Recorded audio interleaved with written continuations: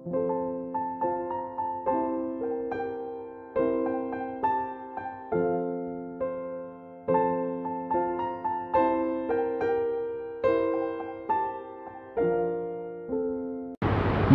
അപ്പം കൊണ്ട് മാത്രമല്ല ദൈവത്തിൻ്റെ വായിൽ നിന്ന് വരുന്ന സകല വചനം കൊണ്ടും ജീവിക്കുന്നു എന്നരുളി ചെയ്ത നമ്മുടെ കർത്താവും രക്ഷിതാവുമായ യേശു ക്രിസ്തുവിൻ്റെ നിസ്തുല്യമായ നാമത്തിൽ നിങ്ങൾക്ക് സ്നേഹവന്ദനം.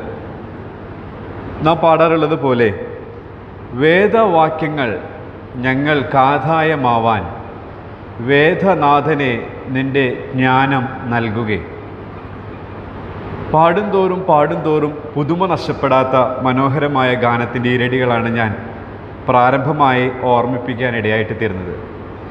വേദവാക്യങ്ങൾ അല്ലെങ്കിൽ തിരുവെഴുത്തുകൾ ഞങ്ങൾക്കാദായമാവാൻ, നമുക്ക് പ്രയോജനകരമാവാൻ വേദനാഥനെ, വേദം നൽകിയ നാഥനെ നിൻ്റെ ജ്ഞാനം നൽകുകേ.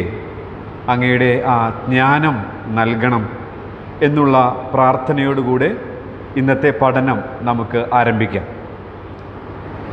കഴിഞ്ഞ ദിവസത്തിൽ ക്ലാസ്സിലെ ചില കുറവുകളൊക്കെ നേരിട്ടതായിട്ട് പലരും പറയുവാനിടയായിട്ട് തീർന്നു. അത് നികത്തിക്കൊണ്ട് ഇന്ന് പറയാം എന്നാണ് ഞാൻ ആഗ്രഹിക്കുന്നത്.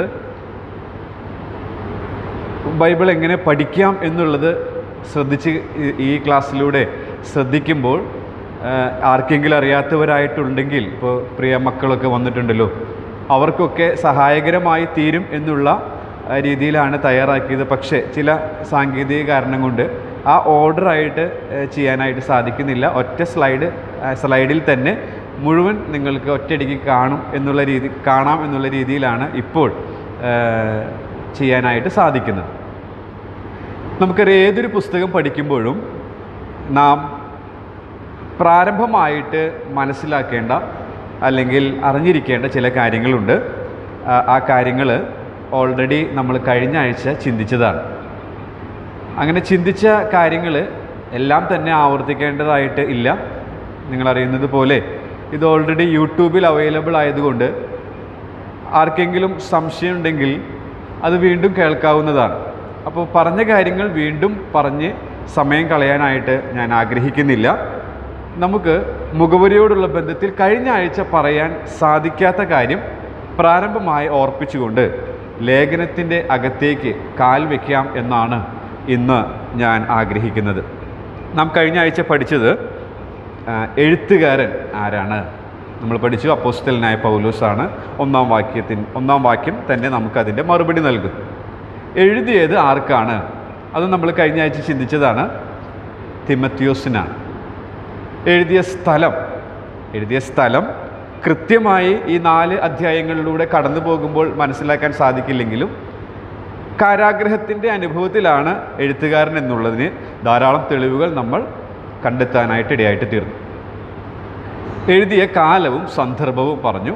ഏറ്റവും നീചനായ ഭരണാധികാരിയുടെ നീചമായ ഭരണത്തിന് കീഴിൽ, നീചനെന്ന് പറഞ്ഞാൽ ചരിത്രത്തിൽ നാം വായിച്ച് മനസ്സിലാക്കുന്നത് സ്വന്തം ഭാര്യയെ ചവിട്ടിക്കൊല്ലുക, ഇത്തരത്തിലുള്ള പ്രവൃത്തികളിലൊക്കെ അദ്ദേഹം വളരെ തൽപരനായിരുന്നു.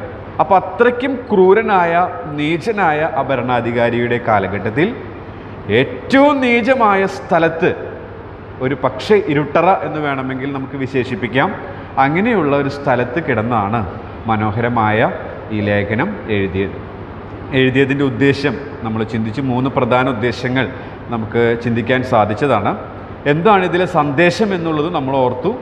സന്ദേശം എന്ന് പറയുന്നത് എല്ലാ അധ്യായങ്ങളിലും ആവർത്തിച്ചു വരുന്നതാണ്. പഥ്യവചനം മാതൃകയുള്ള ജീവിതം, അതിൽ നിന്ന് സത്യവചനം മുറുകെ പിടിക്കുക, ഭക്തിയുള്ള ജീവിതം നയിക്കുക. ഇതാണ് ഈ ലേഖനത്തിലെ പ്രധാനമായ സന്ദേശം എന്നുള്ളത്. ഈ പഠനത്തിൻ്റെ ലക്ഷ്യം പറഞ്ഞുകൊണ്ടാണ് കഴിഞ്ഞ ദിവസത്തെ ക്ലാസ് അവസാനിപ്പിച്ചത്. ഈ പഠനത്തിൻ്റെ ലക്ഷ്യമെന്ന് പറയുന്നത് 4-ാം അധ്യായത്തിൽ നാം കാണുന്നത് പോലെ അവന് എന്നേക്കും മഹത്വം, ആമേൻ. നമ്മുടെ അരുമനാഥൻ്റെ നാമം മഹത്വപ്പെടുവാനിടയായിട്ട് തീരണം എന്നുള്ളതാണ് ഈ പഠനത്തിൻ്റെ ലക്ഷ്യം. മുഖവരിയിൽ അല്പം ചില കാര്യങ്ങൾ കൂടെ ഓർപ്പിച്ചുകൊണ്ട് ലേഖനത്തിലേക്ക് നമുക്ക് കടക്കാം. അടുത്തതായിട്ട് മുഖവരിയിലെ വിഷയവിഭജനമാണ്. ആ വിഷയവിഭജനത്തിലെ ഞാനടിയിൽ എഴുതിയിട്ടുണ്ട്, ദ സ്വിൻഡൽ സ്റ്റഡി ബൈബിൾ. പ്രിയ ഡേവിസേട്ടൻ്റെ മകൻ ഡെറിനാണ് ഈ ബൈബിൾ എനിക്ക് തന്നത്. അവൻ നമുക്കറിയാവുന്നതുപോലെ അവൻ 3 വർഷം തിരുവെഴുത്ത് പഠിച്ചു കഴിഞ്ഞു. ഇപ്പോഴവൻ നാട്ടിലായിരിക്കുന്നു.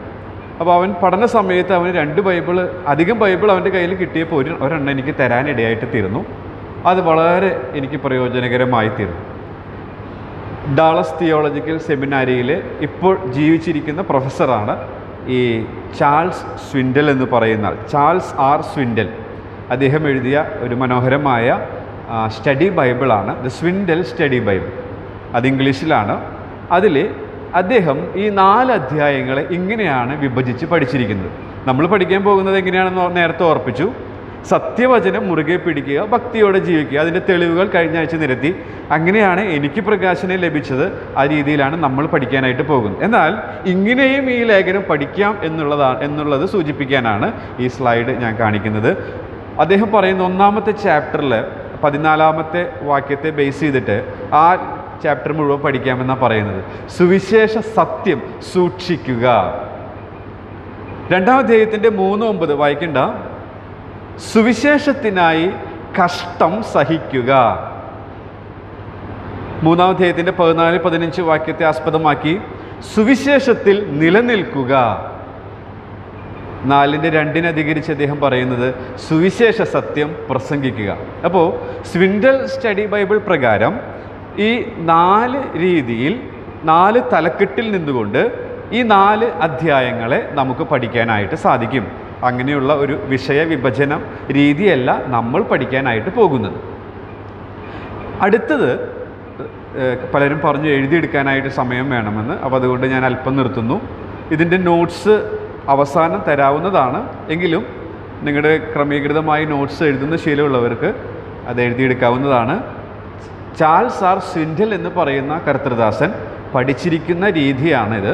സുവിശേഷ സത്യം സൂക്ഷിക്കുക, സുവിശേഷത്തിനായി കഷ്ടം സഹിക്കുക, സുവിശേഷത്തിൽ നിലനിൽക്കുക, സുവിശേഷ സത്യം പ്രസംഗിക്കുക. ഈ 4 രീതികളിൽ നമുക്ക് ഈ 4 അധ്യായങ്ങളും പഠിക്കാനായിട്ട് സാധിക്കും.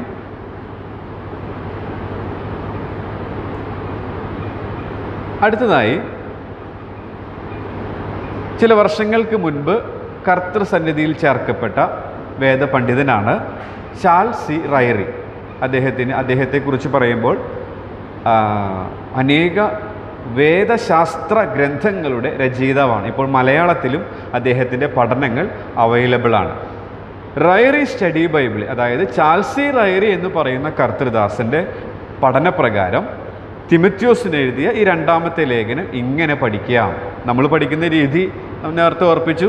ഓരോ അധ്യായത്തിലും വചനവും മാതൃകാ ജീവിതവും സൂചിപ്പിക്കുന്നത് കൊണ്ട് സത്യവചനം മുറുകെ പിടിക്കുക, ഭക്തിയോടെ ജീവിക്കുക. അതിനെ ബേസ് ചെയ്താണ് നാം പഠിക്കാൻ പോകുന്നത്.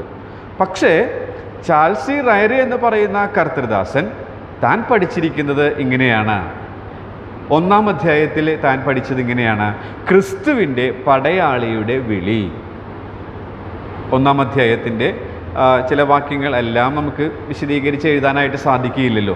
അപ്പോൾ അതുകൊണ്ട് അതിൻ്റെ സംക്ഷിപ്ത രൂപമാണ് ഔട്ട്ലൈനായിട്ട് വിഷയവിഭജനത്തിൽ കൊടുത്തിരിക്കുന്നത്. ക്രിസ്തുവിൻ്റെ പടയാളിയുടെ വിളി. 2-ാമത്തേത് ക്രിസ്തുവിൻ്റെ പടയാളിയുടെ സ്വഭാവം. 2-ാം അധ്യായം ഇത് ഡോക്ടർ റോളൻ പറഞ്ഞതുപോലെ വായിച്ചു വന്നവർക്ക് ഇങ്ങനെ പറയുമ്പോൾ തന്നെ ക്ലിക്കാവും. അല്ലാത്തവർക്ക് ഒരു പക്ഷേ ഇത് മനസ്സിലാക്കി വീട്ടിൽ പോയി വായിച്ചാലും മനസ്സിലാക്കാൻ സാധിക്കും. ക്രിസ്തുവിൻ്റെ പടയാളിയുടെ സ്വഭാവം. 2-ാം അധ്യായത്തിലെ കാര്യങ്ങൾ ഓർമ്മ വരുമ്പോൾ അത് മനസ്സിലാക്കാനായിട്ട് സാധിക്കും. ക്രിസ്തുവിൻ്റെ പടയാളിയുടെ ജാഗ്രത.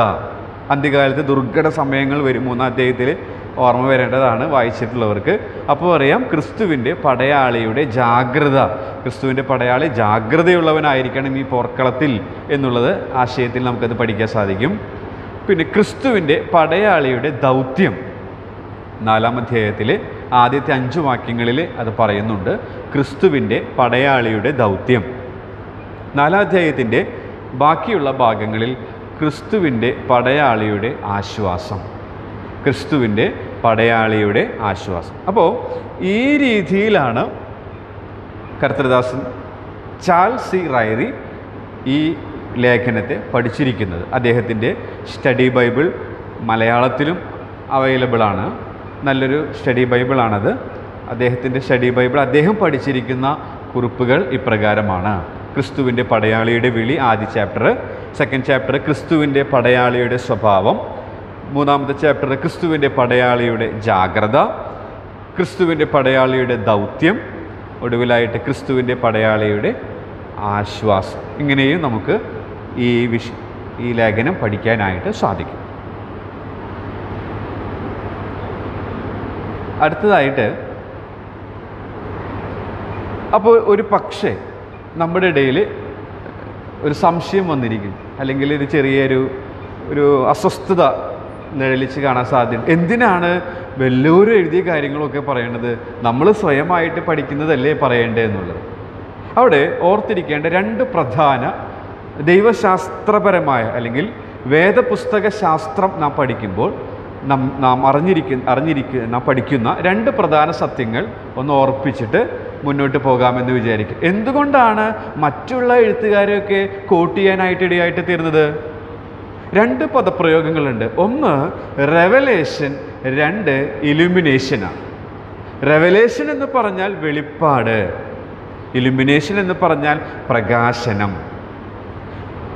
ബൈബിളിൽ 66 പുസ്തകങ്ങൾ എഴുതിയത് വെളിപ്പാടുകളിലൂടെയാണ്. ദൈവത്തിൻ്റെ തിരഞ്ഞെടുക്കപ്പെട്ട ഭക്തർക്ക് ദൈവം അതാത് കാലങ്ങളിൽ ഭാഗം ഭാഗമായിട്ടും വിവിധമായിട്ടും നാം എബ്രായ ലേഖനം 1-ാം അധ്യായത്തിൻ്റെ 1-ാം വാക്യത്തിൽ വായിക്കുന്നത് പോലെ വിവിധ നിലകളിൽ ഈ അരുളപ്പാടുകൾ വെളിപ്പാടുകളായിട്ട് നൽകി അവർ അത് ദൈവാത്മാ പ്രേരിതരായി തെറ്റുകൂടാതെ പകർത്തുവാനിടയായിട്ട് തീരും. അവരുടെ ആശയങ്ങൾക്ക് അവിടെ സ്ഥാനമില്ല. ദൈവത്തിൻ്റെ ആത്മാവ് എന്താണോ അവരുടെ മേൽ നിശ്വസിച്ചത് അത് അവർ അപ്രകാരം തന്നെ രേഖപ്പെടുത്തുവാനിടയായിട്ട് തീർന്നു. അപ്പോൾ ഈ 66 പുസ്തകങ്ങൾ ദൈവത്തിൻ്റെ പരിപൂർണമായ വെളിപ്പാടുകളാണ്. ഇതിന് വിപരീതമായി പഠിപ്പിക്കുന്ന ആളുകളൊക്കെയുണ്ട്. ഇന്നും വെളിപ്പാടുകൾ നിന്നുപോയിട്ടില്ല, ഇന്നും വെളിപ്പാടുകൾ നൽകപ്പെട്ടുകൊണ്ടിരിക്കുന്നു എന്നൊക്കെ പഠിപ്പിക്കുന്ന ആളുകളുണ്ട്. എന്നാൽ നാം തിരുവെഴുത്തുകളിൽ നിന്ന് മനസ്സിലാക്കുന്നത് 66 പുസ്തകങ്ങൾ ദൈവം നമുക്ക് നൽകി തന്നതിലൂടെ ദൈവത്തിൻ്റെ വെളിപ്പാടുകൾ പൂർണ്ണമായി. ഇന്ന് പുതിയൊരു വെളിപ്പാടില്ല. എന്നാൽ രണ്ടാമത്തെ പദപ്രയോഗം ഞാൻ സൂചിപ്പിക്കുകയുണ്ടായല്ലോ, ഇലുമിനേഷൻ അല്ലെങ്കിൽ പ്രകാശനം. പ്രകാശനം എന്ന് പറയുന്നത് വെളിപ്പെടുത്തപ്പെട്ട ഈ 66 തിരുവെഴുത്തുകളിലൂടെ 66 പുസ്തകങ്ങളിലൂടെ ഒരു ക്രിസ്തു ഭക്തൻ തൃപ്പാദത്തിലിരുന്ന് ക്രിസ്തുവിൻ്റെ പാദത്തിലിരുന്ന് വെളിപ്പെടുത്തപ്പെട്ട തിരുവെഴുത്തുകൾ ധ്യാനിക്കുമ്പോൾ, വായിക്കുമ്പോൾ, മനസ്സിലാക്കാൻ ശ്രമിക്കുമ്പോൾ ഇന്ന് അവനിൽ അധിവസിക്കുന്ന ദൈവത്തിൻ്റെ പരിശുദ്ധാത്മാവ് ഈ വെളിപ്പാടുകളിലൂടെ തൻ്റെ ദാസർക്ക് നൽകിയ ഈ തിരുവെഴുത്തിലൂടെ സംസാരിച്ചു കൊണ്ടിരിക്കും. തിരുവെഴുത്തിലെ വെളിപ്പെടുത്തി നൽകിയ സത്യങ്ങളെ പ്രകാശിപ്പിച്ച് നൽകും. അതിനെയാണ് പ്രകാശനം എന്ന് പറയും. അപ്പം ഇന്ന് പുതിയ വെളിപ്പാടുകളൊന്നും ലഭ്യമല്ല, എന്നാൽ പ്രകാശനം ഇന്നുമുണ്ട്. ദൈവത്തിൻ്റെ പരിശുദ്ധാത്മാവിൻ്റെ ഒരു വലിയ ശുശ്രൂഷയാണത്. അതുകൊണ്ടാണ് ചെറുപ്രായത്തിൽ തന്നെ ക്വയറ്റ് ടൈം എടുക്കണം, ദൈവവചനം ദിവസം തോറും ധ്യാനിക്കണം. ഈ വെളിപ്പെടുത്തപ്പെട്ട തിരുവെഴുത്തുകളിൽ നിന്ന് പ്രകാശനം സ്വീകരിക്കണം എന്നൊക്കെ അധ്യാപകർ അല്ലെങ്കിൽ നമ്മുടെ മുതിർന്ന സഹോദരന്മാർ അല്ലെങ്കിൽ ക്ലാസ്സുകൾ എടുക്കുന്നവരൊക്കെ പറയുവാനായിട്ട് ഇടയായിട്ട് തീരുന്നത്. ഞാൻ പറഞ്ഞു വന്നെന്താണെന്നറിയാമോ? ഞാൻ നേരത്തെ കാണിച്ച 2 ഔട്ട്ലൈൻ വിഷയവിഭജനം, ഈ 2 വിഷയവിഭജനം വെളിപ്പെടുത്തപ്പെട്ട തിരുവെഴുത്തുകളുടെ മുമ്പിൽ വളരെയേറെ സമയമിരുന്ന് ദൈവത്തിൻ്റെ പരിശുദ്ധാത്മാവിലൂടെ ലഭിച്ച പ്രകാശനം വരും തലമുറയ്ക്ക് പകർന്നു കൊടുക്കുവാനായിട്ട് രേഖപ്പെടുത്തിയ എഴുത്തുകളാണ് ഈ സ്റ്റഡി ബൈബിളുകളും മറ്റ് പുസ്തകങ്ങളും എന്നൊക്കെ പറയുന്നത്. അപ്പം അതുകൊണ്ട് അതിനെ അവഗണിക്കാതിരിക്കുന്നത് വേദ പഠിതാക്കൾക്ക് വളരെ പ്രയോജനകരമായിരിക്കും എന്നുള്ളതാണ്. അപ്പോൾ വെളിപ്പാട് എന്താണ്, പ്രകാശനം എന്താണെന്ന് മനസ്സിലായെന്ന് വിചാരിക്കുന്നു. അത് മനസ്സിലാക്കാൻ ഞാനിത് ചിന്തിച്ചുകൊണ്ടിരുന്നപ്പോൾ ഞാൻ വർഷങ്ങൾക്ക് മുൻപ് വായിച്ച ഒരു കർത്തൃദാസൻ്റെ ചരിത്രം. ആ കർത്തൃദാസനെ നമുക്ക് എല്ലാവർക്കും കണ്ടിട്ടില്ലെങ്കിലും അദ്ദേഹം വളരെ പ്രശസ്തനാണ്, മലയാളിയാണ്. അദ്ദേഹത്തിൻ്റെ ജീവചരിത്രത്തിൻ്റെ ഒടുവിലായിട്ട് അദ്ദേഹത്തിൻ്റെ ഒരു പ്രഭാഷണത്തിൻ്റെ ചില വരികൾ കുറിച്ചിട്ടുണ്ട്. ഞാൻ ഈ ഭാഗം ചിന്തിച്ചപ്പോൾ ഒരു പക്ഷേ ഇങ്ങനെയൊക്കെയുള്ള ഈ സ്വിൻഡൽ study Bible, Charlsy റൈറി study Bible ഇങ്ങനെയൊക്കെ കോട്ട് ചെയ്യുമ്പോൾ ഒരു പക്ഷേ സംശയങ്ങൾ വന്നേക്കാം. അപ്പോൾ എനിക്ക് ലഭിച്ച ഒരു പ്രകാശനമാണ് അതൊന്ന് കോട്ട് ചെയ്യുക എന്നുള്ളത്. ഞാൻ ആ രീതിയിൽ ഈ ഭാഗവുമായിട്ട് ദൈവസന്നിധിയിൽ ഇരുന്നപ്പോൾ നമ്മുടെ ഈ മണ്ണിലൂടെ ഇവിടെയും താൻ ശുശ്രൂഷിച്ചിട്ടുണ്ടെന്നാണ് ഞാൻ മനസ്സിലാക്കുന്നത്. അദ്ദേഹത്തിന് തിരുവെഴുത്തുകൾ ലഭിച്ച പ്രകാശനം രേഖപ്പെടുത്തിയിട്ടുണ്ട്. ആ വ്യക്തി മറ്റാരുമല്ല, KG കുര്യൻ എന്ന് പറയുന്ന കർത്തൃദാസനാണ്. ത്യാഗോജ്വലമായ ജീവിതം എന്നാണ് അദ്ദേഹത്തിൻ്റെ ജീവചരിത്രത്തിൻ്റെ പേര്. ആ പുസ്തകത്തിൽ താൻ ക്രൂശിനെ കുറിച്ച്, അപ്പോൾ ക്രൂശ് എന്ന് പറയുന്നത് ദൈവത്തിൻ്റെ വെളിപ്പാടാണ്, അത് നമുക്ക് തിരുവെഴുത്തിലൂടെ കാണാം. ഈ ക്രൂശിനെ കുറിച്ച് അദ്ദേഹം ധ്യാനിച്ചു കൊണ്ടിരുന്നപ്പോൾ ദൈവത്തിൻ്റെ ആത്മാവ് തൻ്റെ ഉള്ളിൽ പ്രകാശനം നൽകി. ആ പ്രകാശനം നൽകിയത് അദ്ദേഹം അന്ന് കുറിച്ചു വെച്ചില്ലായിരുന്നെങ്കിൽ നമുക്ക് ഇത്രയും മനോഹരമായ ഇത്രയൊന്നുമല്ല, 2-3 പേജുകളുണ്ട്. അതിൽ പ്രസക്തമായി എന്നെ വളരെ ഹഠാത് ആകർഷിച്ച ചില വരികളാണ് ഇവിടെ കൊടുക്കുവാനായിട്ട് ഇടയായിട്ട് തീർന്നത്. നോക്കുക, ക്രൂശ് എന്ന് പറയുന്നത് വെളിപ്പാടിന് ഉദാഹരണമായിട്ട് എടുക്കാം. എന്നാൽ ആ ക്രൂശിനെ ഒരു ഭക്തൻ ക്രൂശിൻ്റെ തണലിൽ ഇരുന്നു കൊണ്ട് ധ്യാനിക്കുമ്പോൾ ലഭിച്ച പ്രകാശനം, അത് എഴുതിയതാണ് ഇപ്പോൾ നിങ്ങൾ വായിക്കുന്നത്. ക്രൂശ് ക്രിസ്തീയ ജീവിതത്തിൻ്റെ മാറ്റമില്ലാത്ത അടിസ്ഥാനം, നിത്യതയിലേക്കുള്ള ഏക കവാടം, ദൈവസ്നേഹമാകുന്ന ഉന്നത സൗധത്തിലേക്ക് പാപിയെ കയറ്റിവിടുന്ന ദിവ്യ ഗോവണി, നഗ്നനായ പാപിയെ ദൈവസന്നിധിയിൽ ഉടുപ്പുള്ളവനാക്കി തീർക്കുന്നതിന് നീതിവസ്ത്രം നെയ്തെടുത്ത നെയ്ത്തുശാല, ലോകത്തിന് വെളിച്ചം പ്രകാശിക്കുന്നതിന് ദൈവമൊരുക്കിയ വിളക്കുതണ്ട്, സാത്താൻ തോറ്റോടിയ യുദ്ധരംഗം. വളരെ മനോഹരമാണ് അതിലെ ഓരോ വാചകങ്ങളും. എന്നാൽ ഈ സ്ലൈഡിൽ കൊള്ളാവുന്ന വളരെ പ്രസക്തമായ ഭാഗങ്ങൾ ഇടയിൽ നിന്ന് രേഖപ്പെടുത്തിയത് ആണ് ഈ സ്ലൈഡിൽ നിങ്ങൾ കാണുന്നത്. നോക്കുക, ആ കർത്തൃദാസന് ദൈവം നൽകിയ വെളിപ്പാടെന്ന് പറയുന്നത് ക്രൂശ്. നമുക്കറിയാം, 66 പുസ്തകങ്ങളിൽ അതൊരു ചുവന്ന രേഖ ചരട് പോലെ അത് കാണുവാനായിട്ട് സാധിക്കുന്നു. എന്നാൽ ആ ക്രൂശിനെ കുറിച്ച് ദൈവത്തിൻ്റെ സന്നിധിയിലിരുന്ന് ദൈവാത്മാവ് പ്രകാശിപ്പിച്ച ചിന്തകളാണ് താൻ മനോഹരമായി കോറിയിടുവാനിടയായിട്ട് തീർന്നു. നമുക്കിന്നതും മനസ്സിലാക്കാനായിട്ട് അപ്പോൾ പ്രകാശനത്തിൻ്റെ പ്രാധാന്യത വളരെ വലുതാണ്. ചിലർ അത് ഗാനത്തിലൂടെ അവർക്ക് ലഭിച്ച പ്രകാശനം അതാണ് നാം പാടുന്നത്. ഞാൻ പ്രാരംഭത്തിൽ ഓർപ്പിച്ചതുപോലെ, വേദവാക്യങ്ങൾ ഞങ്ങൾക്ക് ആദായമാവാൻ വേദനാഥനെ നിന്റെ ജ്ഞാനം നൽകുക എന്ന് വെച്ചാൽ ആ ക്രിസ്തു ഭക്തൻ വേദത്തെക്കുറിച്ച്, തിരുവചനത്തെക്കുറിച്ച് ധ്യാനിച്ചു കൊണ്ടിരുന്നപ്പോൾ ദൈവമേ, ഇതിലെ സത്യങ്ങൾ മനസ്സിലാക്കുവാനായിട്ടുള്ള വലിയ ജ്ഞാനം ഞങ്ങൾക്ക് ആവശ്യമാണ്, ഞങ്ങളുടെ സ്വന്തം ജ്ഞാനത്താൽ ഇത് സാധിക്കുകയില്ല, കർത്താവെ സഹായിക്കണേ എന്നുള്ള ഉള്ളിൻ്റെ ആഴത്തിൽ നിന്നുള്ള പ്രാർത്ഥനയുടെ ഈരടികളാണ് ആ ഗാനത്തിലൂടെ. അത് തനിക്ക് ലഭിച്ച പ്രകാശനമാണ്, അത് നാം പാടി സന്തോഷിക്കുന്നു. അപ്പോൾ കാലാകാലങ്ങളിൽ ദൈവാത്മാവിനാൽ ദൈവം നൽകിയ വെളിപ്പാടുകൾ, അതിലൂടെ പ്രകാശനങ്ങൾ രേഖപ്പെടുത്തി വെച്ചതുകൊണ്ട് പാട്ടുകളിലൂടെയും പുസ്തകങ്ങളിലൂടെയും അതുപോലെ തന്നെ പ്രസംഗങ്ങളിലൂടെയും ഇപ്പോൾ ഇതിപ്പോൾ റെക്കോർഡ് ചെയ്യുന്നുണ്ട്. അടുത്ത തലമുറയ്ക്ക് അത് യൂസ്ഫുൾ ആയി കർത്താവിൻ്റെ വരവ് താമസിക്കുന്നുവെങ്കിൽ, അപ്പോൾ അങ്ങനെയൊക്കെ ലഭിച്ച പ്രകാശനം പകർന്നു കൊടുക്കുവാനായിട്ട് നമുക്ക് ഇടയായിട്ട് തീരണം. അപ്പോൾ വെളിപ്പാട് എന്താണ്, പ്രകാശനം എന്താണ് എന്നുള്ളത് മനസ്സിലായി കാണുമെന്ന് വിചാരിക്കുന്നു. അതുകൊണ്ടാണ് മറ്റ് കർത്തൃദാസന്മാരെ കോട്ട് ചെയ്യുവാനായിട്ട് ഇടയായിട്ട് തീരുന്നത്. ഇതോടുകൂടെ മുഖവുര അവസാനിക്കുകയാണ്. ഏതൊരു ലേഖനവും നിങ്ങൾ പഠിക്കാനായിട്ട് ശ്രമിക്കുന്നുവെങ്കിൽ ഇപ്രകാരം ഫോളോ ചെയ്യുന്നത് വളരെ പ്രയോജനകരമായിരിക്കും എന്ന് ഞാൻ പ്രതീക്ഷിക്കുകയാണ്. ഓക്കെ, അടുത്തതായി നമുക്ക് ഈ ലേഖനത്തിലേക്ക് വരാം.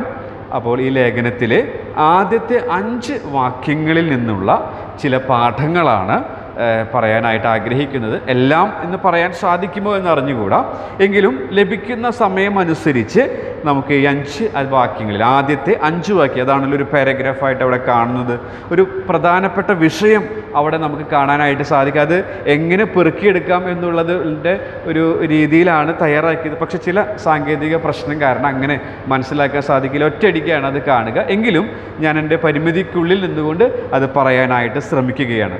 നമുക്കത് വായിച്ച് കേൾക്കാം. 2 തിമോത്തിയോസ് 1-ാം അധ്യായത്തിൻ്റെ 1 മുതൽ 5 വരെയുള്ള വാക്യങ്ങൾ.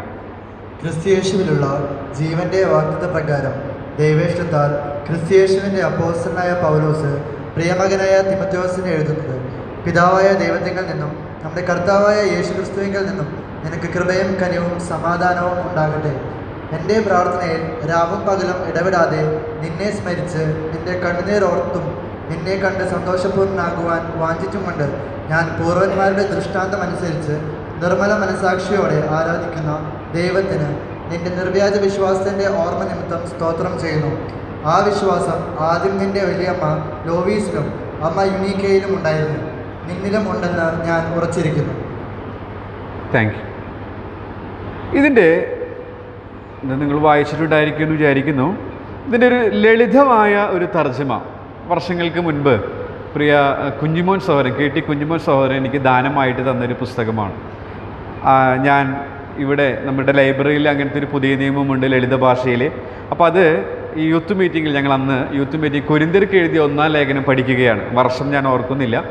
അപ്പോൾ അങ്ങനെ പഠിക്കുന്ന സമയത്ത് ഞാൻ അന്ന് പഠിക്കുന്ന രീതി എന്ന് പറയുന്നത്, ഒരു ഡയറി എടുത്ത് 1-ാമത്തെ വാക്യം, അത് ഈ ബൈബിൾ നമ്മൾ ഫോട്ടോസ്റ്റാറ്റ് എടുക്കും, ഒരു 1-ാമത്തെ വാക്യം ഒട്ടിക്കും, അതിൽ ഏതൊക്കെ ട്രാൻസ്ലേഷൻ അവൈലബിൾ ആണോ അതൊക്കെ അതിലൊട്ടിക്കും. ഇംഗ്ലീഷ്, ഹിന്ദി, നമുക്ക് മനസ്സിലാവുന്ന ഭാഷകൾ. അതോടൊപ്പം തന്നെ വിവിധ ട്രാൻസ്ലേഷൻ. ഇന്നത്തെ പോലെ ഈ സാങ്കേതിക വിദ്യ ഗൂഗിളൊക്കെ സെർച്ച് ചെയ്ത് വിവിധ വേർഷൻസ്, തർജ്ജമകൾ കാണുവാനായിട്ട് സാധിക്കാത്ത സമയമായിരുന്നു അത്. എനിക്കതിനെക്കുറിച്ച് അറിവില്ല, ഒരു പക്ഷേ ലഭ്യമായിരിക്കാം, പക്ഷെ അതിനുള്ള പരിജ്ഞാനം എനിക്ക് ഇല്ലാത്തൊരു കാലഘട്ടമായിരുന്നത്. അപ്പോൾ അങ്ങനെ ഞാനൊരു ദിവസം സൈക്കിൾ ചവിട്ടി, അന്ന് എനിക്ക് സൈക്കിളാണ് ഉണ്ടായിരുന്നത്.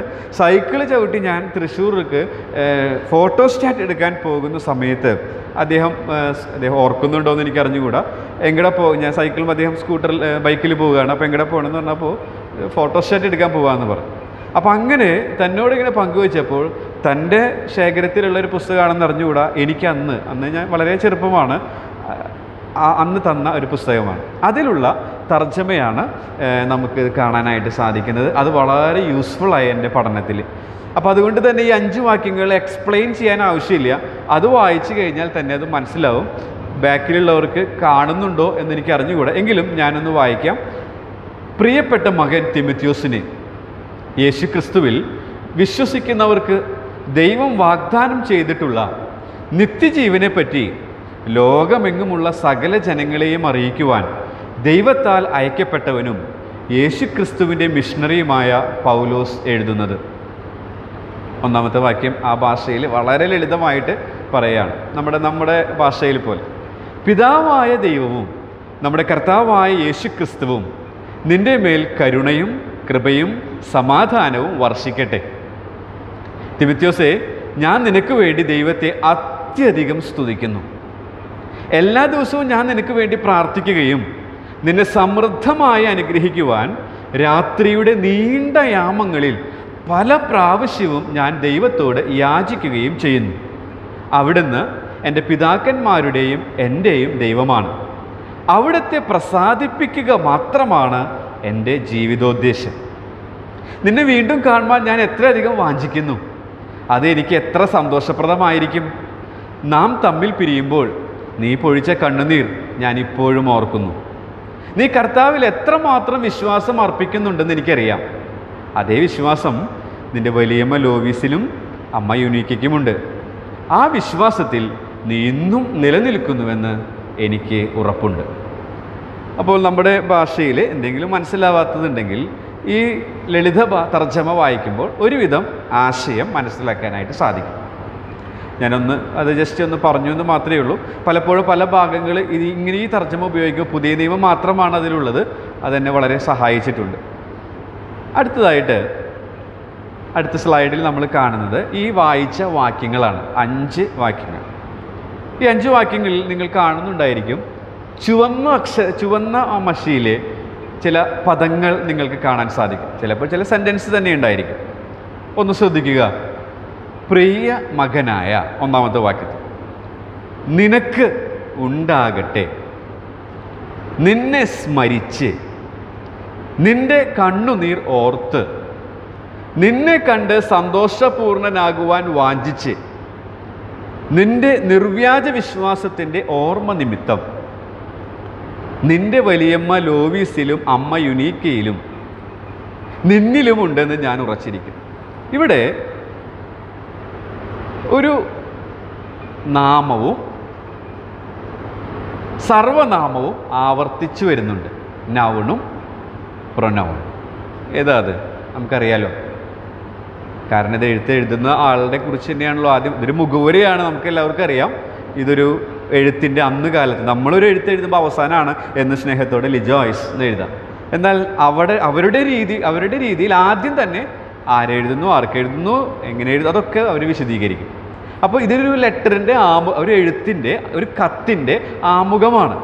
ഈ 5 വാക്യങ്ങളിൽ നോക്കുക, എത്ര തവണയാണ് ആ എഴുതുന്ന വ്യക്തിയെ കുറിച്ച് കാണുന്നത്, പരാമർശിച്ചിരിക്കുന്നത്.